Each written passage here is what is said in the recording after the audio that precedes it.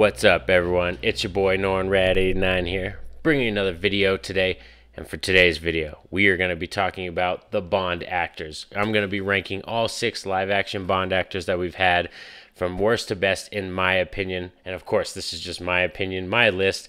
I would love to hear from all of you. Which ones are your favorites that you enjoy the most? So let's dive into this video. So we've had 6 actors so far that have played James Bond, and you can kind of, like, any one of them, like, you could kind of argue be your favorites. It doesn't really matter. It just kind of depends on the decade, which ones you got introduced to first, and stuff like that, you know, or all that kind of stuff, basically, or which ones made you fall in love with Bond first. That might be why your list is different from mine, but here we go. At the bottom of the barrel for me is going to be Pierce Brosnan. Pierce Brosnan, for me, it's just the era of Bond films that is my least favorite. Besides GoldenEye, I think after that, Pierce Brosnan, his catalog really dips in quality. Tomorrow Never Dies, World Is Not Enough, and Die Another Day are just some of my least favorites in terms of the Bond films. And it's just, Pierce Brosnan, to me, when I viewed him and watched him on screen, he doesn't seem like James Bond to me. I just don't feel it. And I feel like he's the one that doesn't get messed up as much. He's like kind of like the pretty boy. He's kind of like gets to the end and he's unscathed. Like, I don't know. I just didn't feel him. Like I said, this is my least favorite era of the James Bond films, and that's why Pierce Brosnan's here at the bottom of the list. Next up, we have Roger Moore, and Roger Moore is one for me that's kind of similar to Pierce Brosnan a little bit. I just don't view him as James Bond when I see him in the films. I think he does have some good films. Roger Moore does have some really strong Bond films, but I just don't view him as Bond. He's not threatening, he's not intimidating, and I really don't like his like catchy one-liners, you know what I mean? Like in terms of, I like the stuff around him, you know what I mean? He's got good villains sometimes, good gadgets, good and entertaining storylines, but I just don't like Roger Moore himself as Bond, in my opinion. Next up, we have George Lazenby, and I know this one's kind of hard to rank because he only did one Bond film, and it was in the middle of the Sean Connery era. He did On Her Majesty's Secret Service, but I think he's a pretty good Bond. He has like this swagger about him when he's playing James Bond, and I like it. And through his movie, even though it's a very different Bond movie, the story is completely different because you're following Bond as he falls in love with a woman and gets married, so it's a lot different from any other Bond film that we've seen before. But I like George Lazenby's performance. I think he does really good. He's a good physical Bond. He kind of is like the early Daniel Craig style Bond. Very physical, rough fighting scenes, you know what I mean? But it just kind of sucks because I wish we would have got a couple more movies with him. He probably might have been a little bit higher up on the list, but as I said, he only did this one outing, but I still do enjoy him a bit better than Roger Moore and Pierce Brosnan.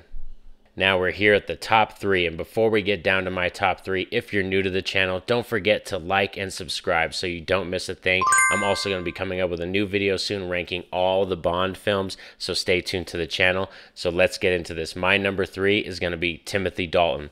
I think Timothy Dalton, even though he only did 2 films, he's a very rough, rugged Bond. He actually got some really good graphic, strong Bond films. Like his are pretty gory, like actually compared to some of the others in violence and terms like that. And I think Timothy Dalton's kind of similar to George Lazenby in my opinion. He has this swagger about him, and when you watch him, like just the way he is, you know what I mean, the way he tackles his situations. And I think Timothy Dalton gets some good storylines where we get some more three-dimensional stuff about Bond and the character, because usually Bond's kind of more one note, doesn't really evolve as a character. But in Timothy Dalton's Bond films, you could kind of see how relationships affect him and how his friends are important to him and stuff like that. So that's why I really did enjoy Timothy Dalton's run as James Bond. Now we're here at the runner-up for me, and that's going to be the most recent man, Daniel Craig.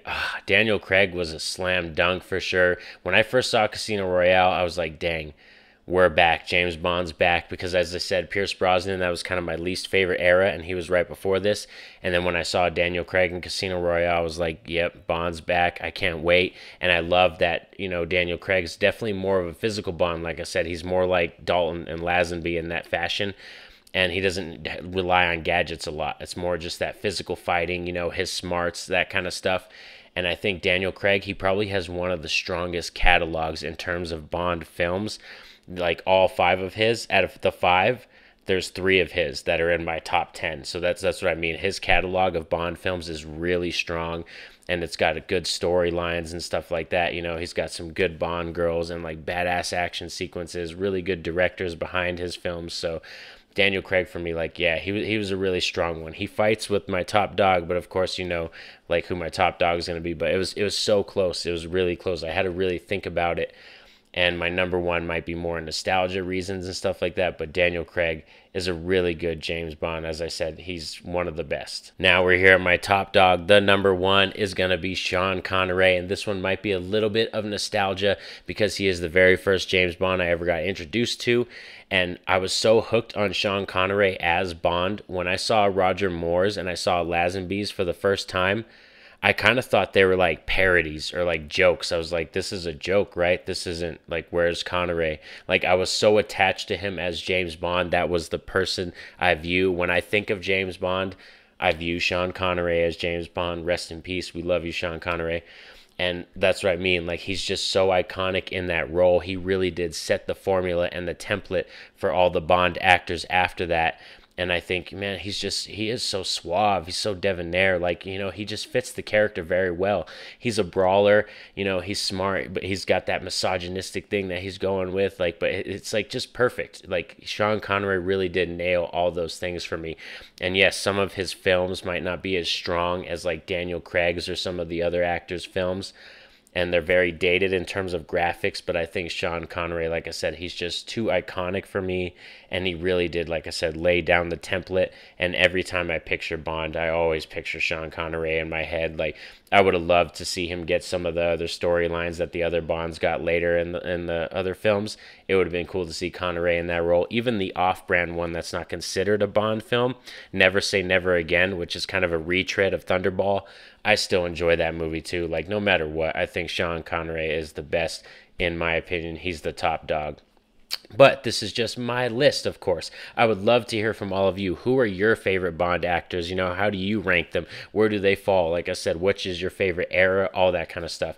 I would love to hear from all of you. Share in the comments section, and don't forget to subscribe and like, because it definitely helps out the channel. Have a safe and happy day, everyone. Peace out.